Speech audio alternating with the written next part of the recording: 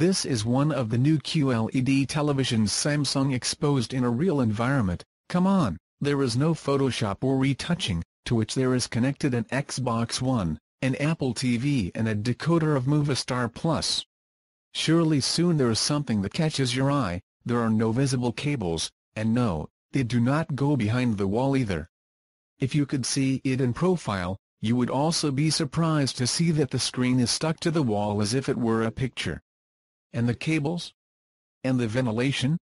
From the panel of the model that we show you, only two cables come out, the power supply and one owner of Samsung. Both cables go down a channel that hides them to the closet that can be seen on the left. It is not seen in the photo because it is covered, but Samsung's invisible cable is fiber, thin, transparent, and it passes all the information to the TV. The panel, therefore, can be glued to the wall almost completely thanks to a special mount. The brain of the TV, an independent device. But let's go back to the closet on the left.